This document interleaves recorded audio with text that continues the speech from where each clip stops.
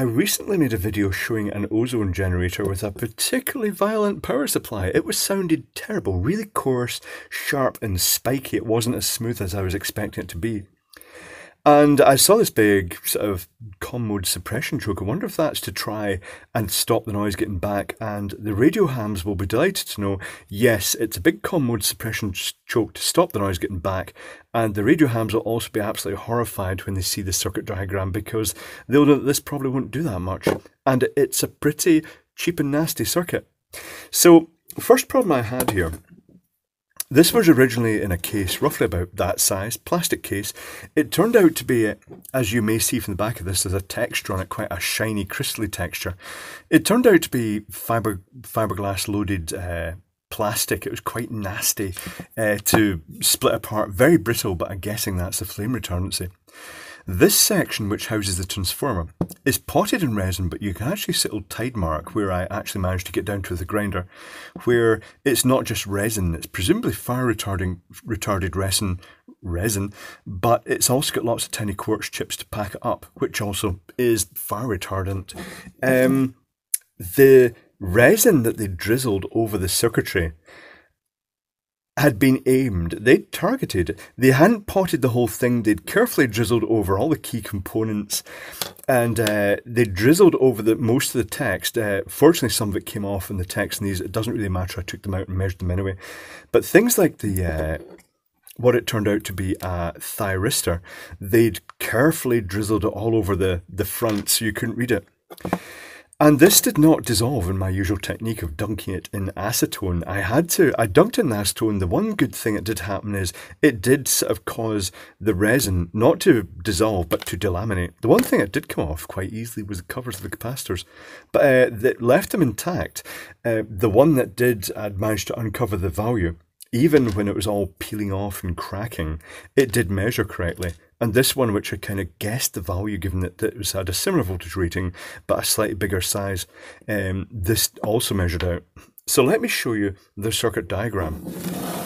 I'll shove that out the way at the moment. Don't hold your breath, it's not exciting. Here's your glossy picture. It's not a terribly exciting glossy picture. What's the best way? I'll put this picture up the other way if that's the best bet. It looks a bit out of focus because focusing on this is quite hard, because the bits that I really wanted were the components down here. If you can't read them easily, it's because I flipped this image just to make it easier to reverse engineer. So this is your first reverse engineering image. So if you want to take a snapshot of that, feel free, and then I'll show you the other side, which is the track side, which was very clear once I'd got most of the resin off. There were anti-tracking slots filled with resin, which kind of defeats the point in a way. But this is the other side of it, if you want to take a snapshot of that. And let's reverse engineer it. Well, I've already reverse engineered it. The circuitry is vile, but you know, it's very simple. It's very reminiscent of these tiny little ionizer modules, but scaled up dramatically. It is not efficient. So it starts off with this comm mode suppression choke, and this time, well, I'll draw it as a toroidal one, even though it's not toroidal. And this time I'll try and get the description correct. I got chastised last time because I got it slightly wrong. Let's see if I can get it right this time. So theoretically, if mains is coming in and say this is going, the current's flowing this way, it's going through the circuitry and it's coming back out that way. These are wound so that it creates a sympathetic rotation of the fields in the magnetic coil, in the toroid core. In this case, it's this big chunky core. It's a monster. It's a beast. It must have broken their accountant's heart when they said we have to include this or we can't sell it in the UK or America or wherever. I'm surprised they included it. I don't think, you know, maybe it helps limit the current. I'm not really sure as well, but you'll see from the circuitry. Anyway, if noise comes back out the way, RF noise, but it's common mode, then it will try to go through these things in the same direction, and then it will create opposing magnetic fields, and that actually makes it quite hard. It actually makes this seem much more inductive, and it imposes the noise going out the way, or indeed in the way, but it doesn't really matter there. There is, almost alluding to a capacitive dropper. Let me zoom down this. This is better. Almost alluding, let's actually focus on it, that'd be quite nice as well.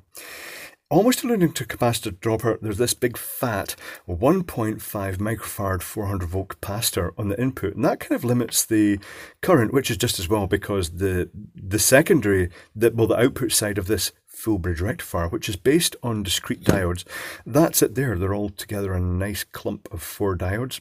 1N4, hold on, 1N4 007S.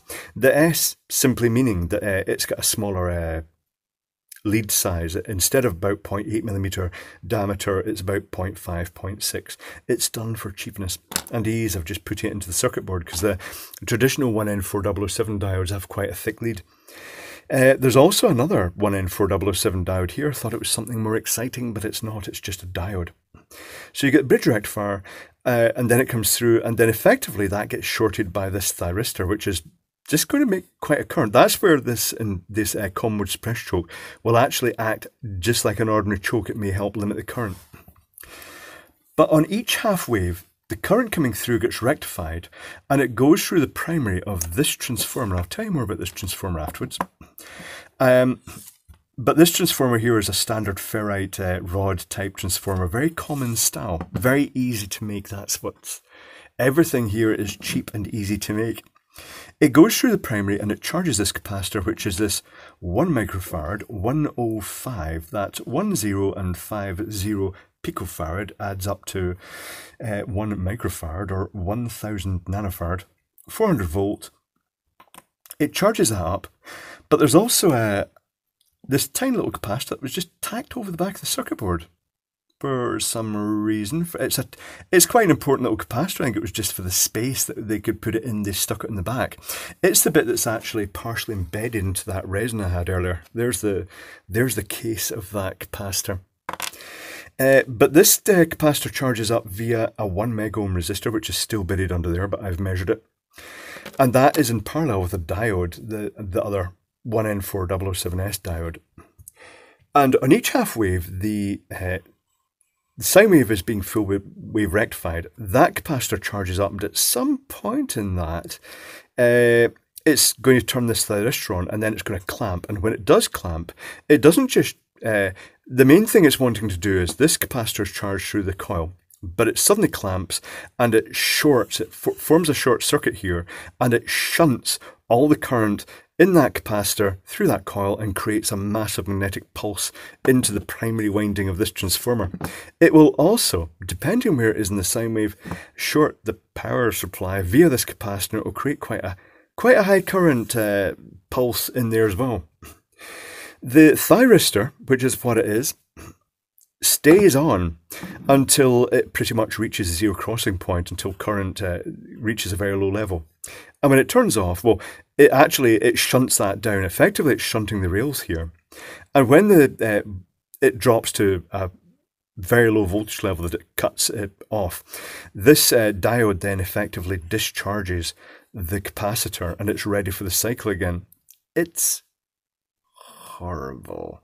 The thyristor is a TP4M, very reminiscent of the TIC 106D, which is now obsolete. Maybe this is just the standard replacement.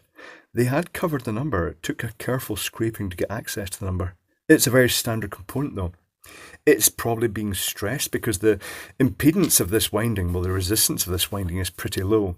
So what that thyristor is seeing is a series of really sharp, on every single sine wave, it's seeing a sharp spike as it discharges that. And that's also echoed by the output of these to the ozone generating tube was just horrific. The coil inside this, I did take an angle grinder to it because I wanted to see what was inside. I wondered, are there any more secrets in here? Not really. The cats turned up. I would have gone a lot deeper, but the cats decided to turn up for the angle grinder party, and then suddenly I decided this is a bad idea, angle grinding in the vicinity of animals, so I kind of stopped. Also, when I got down to the quartz, it was obvious it was just quartz at that point, which is reminiscent of the fart transformers, the neon transformers that are made in Italy.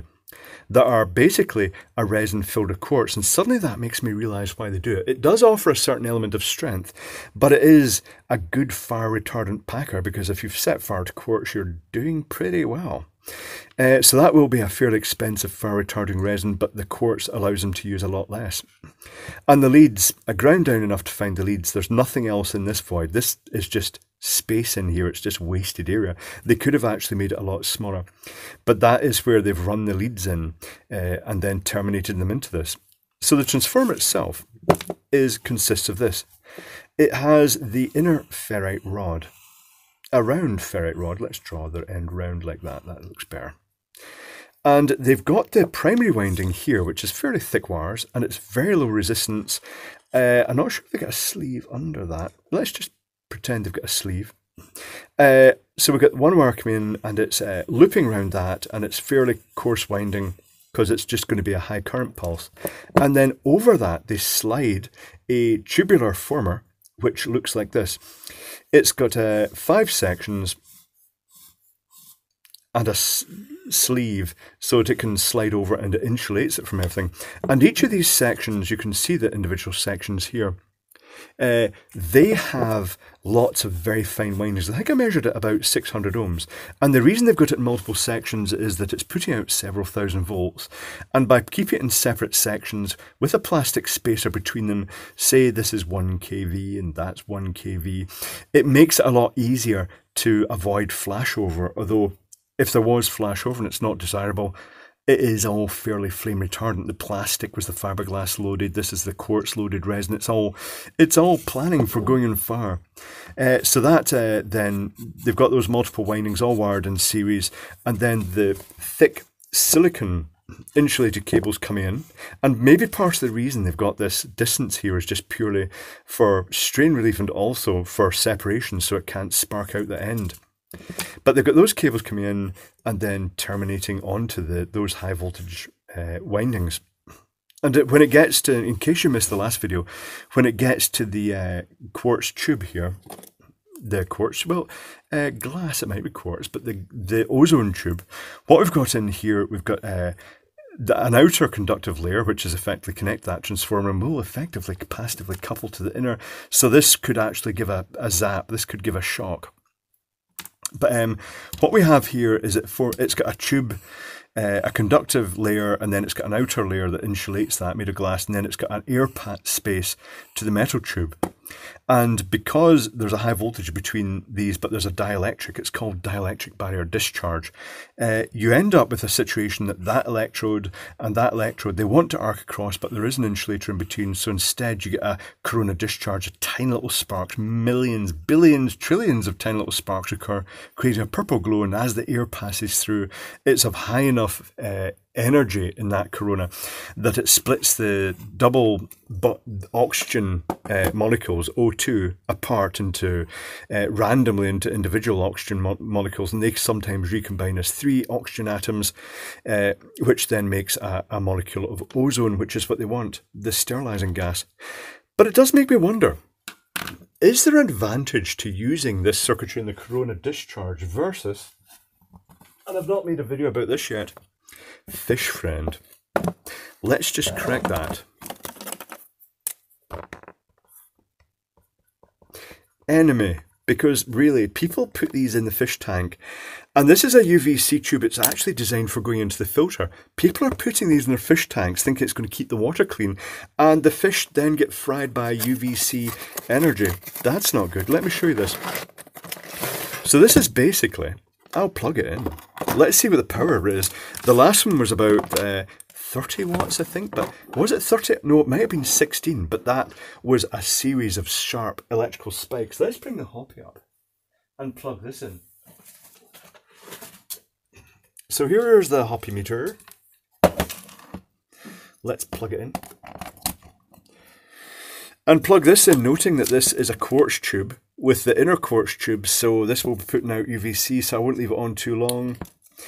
So it's actually the basic equivalent to a fluorescent tube. This is drawing 8 watts, power factor 0.4, which I'd expect. Let's unplug that. I'm getting that burnt organic smell that you get from a UVC tube, but not the ozone smell. But it makes me wonder if they used, now the tube inside is a quartz tube that they make the thing out. It's also, it's called things like uveal glass. It's a split, quartz is a uveal glass. It's a glass that is very pure. It can emit much shorter wavelengths than ordinary glass would. If this was ordinary glass, nothing would come out other than just the visible light. But it makes me wonder if the standard UVC producing quartz discharge in mercury has two prominent wavelengths. It's 254 nanometer and 184 nanometer, and the 184 nanometer is the one that produces the ozone, but sometimes they dope the glass so that it stops that wavelength coming out, so you just get the 254 nanometer, which is the stuff that kills all the bacteria in the water, and it does. It's very effective. But it makes me wonder, so you've got the two layers of glass here. This is effectively just a fluorescent tube without the end caps inside this, and a little electronic ballast here.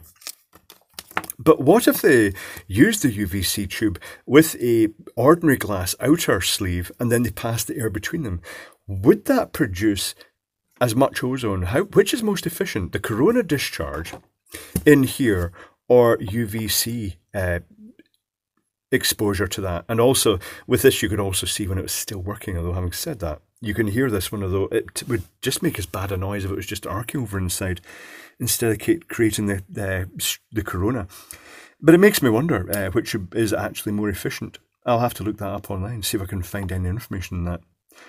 But as it is, it's I'll show you the circuit. You can note the circuit. You've probably seen the circuit. If you want it, take a picture of it, emulate it. It's interesting. Other things worthy of note. On the circuit board, if I just zoom up here, they've covered themselves for the capacitors. They've got lots of capacitor pads. So they've allowed for lots of different pin pitches for the capacitor in this. I'm guessing maybe would they have chosen a smaller suppression? I don't think they actually give a toss. I think they just threw that in as a token gesture. But there we go. It's interesting. It's more or less what I expected, which is undesirable. But that's just how they did it. And, well, it was an interesting circuit. It was certainly well worth reverse engineering. It took a while to reverse engineer just purely because they had the resin all over it, and clearly they didn't want this reverse engineered. So, ha ha ha, up yours, it's done. And this one, maybe I'll make a video about this one next. Or, well, maybe not next, because I've been doing too many ozone and UVC videos recently. But in the near future. But there we go. Interesting. Well worth taking apart.